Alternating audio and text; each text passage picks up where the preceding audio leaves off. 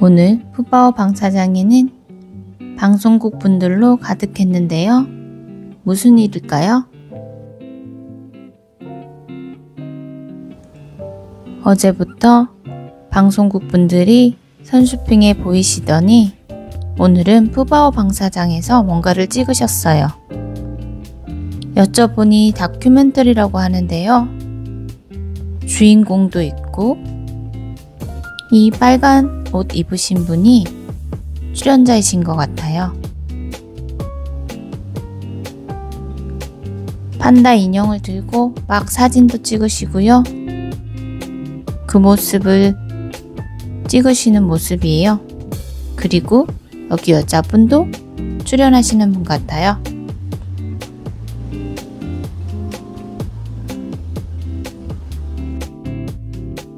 푸바오가 주인공인지는 모르겠지만 어제 보니 다른 판다들도 찍는 것 같았어요. 오늘은 두 분이서 푸바오를 보는 모습을 찍는 거예요. 주인공이 예쁜 이모네요. 푸바오와 함께 출연하시나 봐요. 내년 방송 예정이라고 하는데요. 방송되면 이모님들께 한번 알려드릴게요. 오늘 푸바오 방사장에는 아주 북적북적했어요. 방송국 분들과 방문객도 많았고요. 하루 종일 북적이는 모습이었어요.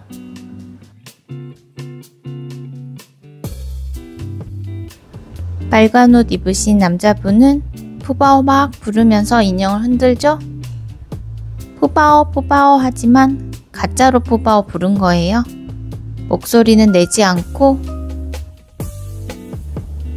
시끄럽게 하진 않으셨어요. 푸바오를 가짜로 부르는데 너무 재밌으셨어요. 사실 이때 푸바오는요 그냥 잠자고 있었어요. 아무것도 모른 채 쿨쿨쿨 자고 있는 푸바오였죠? 무슨 일이 있는지 푸바오 너 모르지? 자다가 갑자기 눈을 동그랗게 뜨기도 했죠? 무슨 일이야? 무슨 일일까? 푸바오? 기도 쫑긋 시끄럽지 그래도? 그래 너 그냥 자. 너는 그냥 네 할 일만 하면 되는 거야. 푸바오.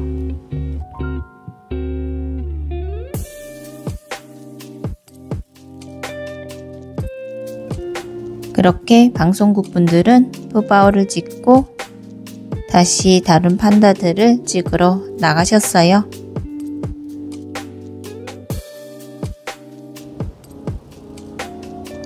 오늘은 아침부터 푸바오를 깜짝 놀라게 한 일도 있었죠.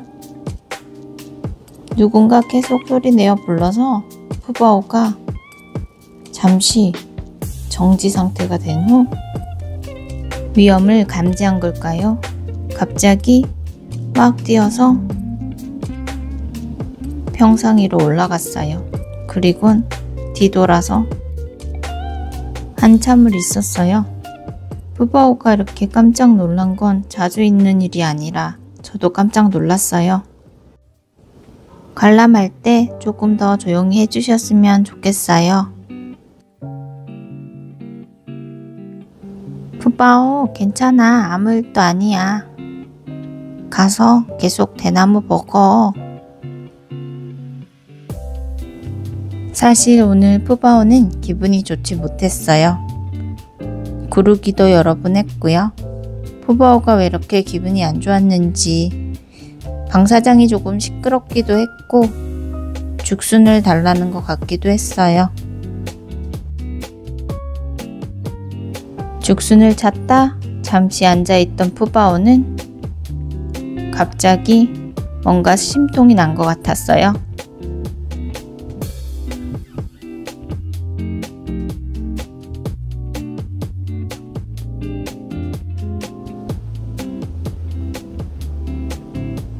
갑자기 구르기 시작. 푸바오, 안 돼. 먹는 것까지. 푸바오, 너 왜 그래? 아이고. 푸바오, 밥상을 엎으면 안 되지. 그리고 왜 거기서 항상 굴러? 계단도 있는데 위험하게. 잔뜩 화가 난 푸바오는 사육사님께 죽순 달라고 졸라도 보고 굴러도 보고 그랬던 것 같아요. 푸바오, 대잎도 있고 대나무도 있는데 자꾸 죽순만 찾으니. 그래도 오늘은 대나무를 먹기도 했죠?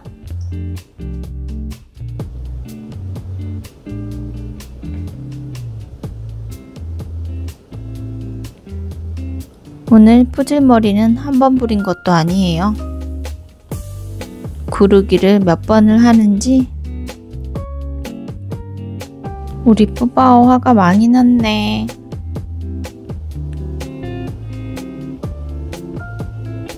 막 뛰어와서 나무도 한번 치고 나무에도 못 올라서 속상하고, 그치?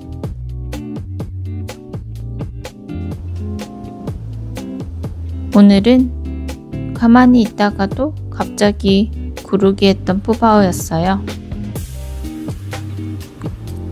푸바오야, 공 같아, 공. 곰이 아니고 공 같아. 실내 방사장 청소할 때 푸바오가 계속 사육사님 졸랐죠? 그러자 사육사님이 푸바오에게 죽순 하나 건네주셨어요.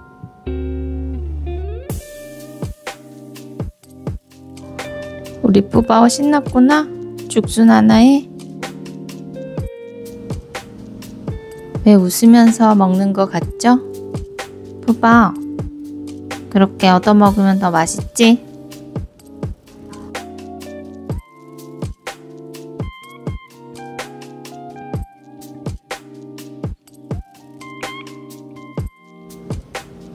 그래도 오늘은 대나무도 먹었고요. 대잎도 먹었어요. 오랜만에 대나무 먹는 모습 보니 예쁜데? 조금 먹고 버리고 조금 먹고 버리고 했지만 그래도 며칠째 먹지 않던 대나무를 오늘은 조금 먹었어요. 실내 방사장에서는 어떠어떠 먹었고요.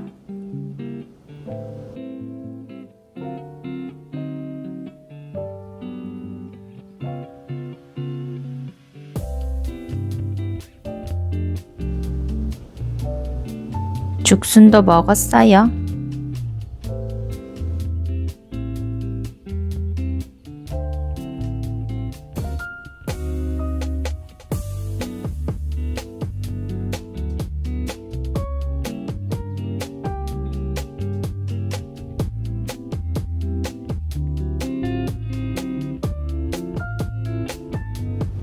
죽순을 맛있게 먹던 푸바오는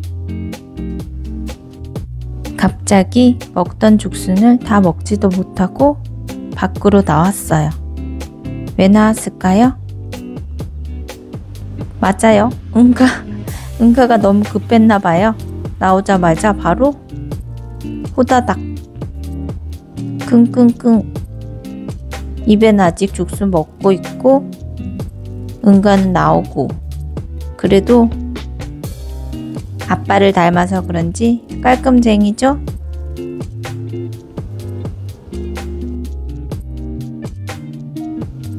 다시 들어가서 죽순 먹을 거야? 맞아 먹으러 들어가는 푸바오였는데요. 아직 응가를 덜 한 걸까요? 뭔가 자불안석 같은 푸바오는 다시 나와서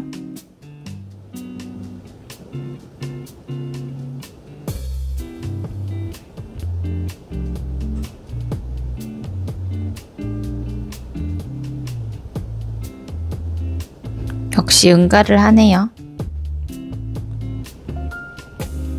급하게 나와서 응가하고 또 들어가고 또 나와서 응가하고 우리 푸바오 강아지 같아.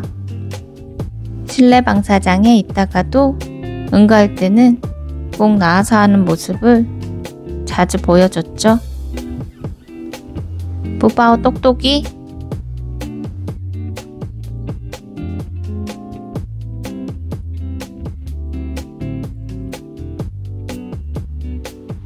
그래서 푸바오 방사장에는 곳곳에 푸바오 응가가 너무 많아요.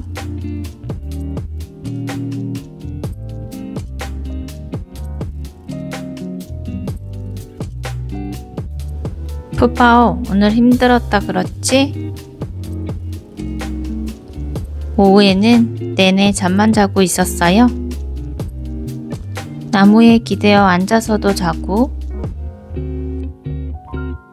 오후 내내 가잔에서 잠을 자서 이모님이 결국 푸바오가 자는 사이에 대나무랑 대잎이랑 이것저것 챙겨주셨어요. 계속 푸바오가 일어나나 살피면서 이것저것 정리해 주시며 나가셨어요.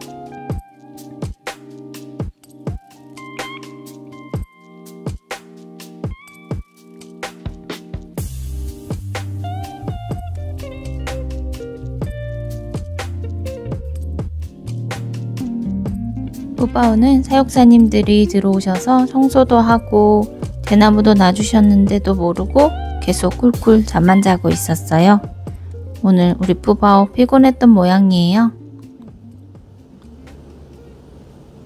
푸바오야, 잘 자고 내일은 푸질머리 부리지 말자.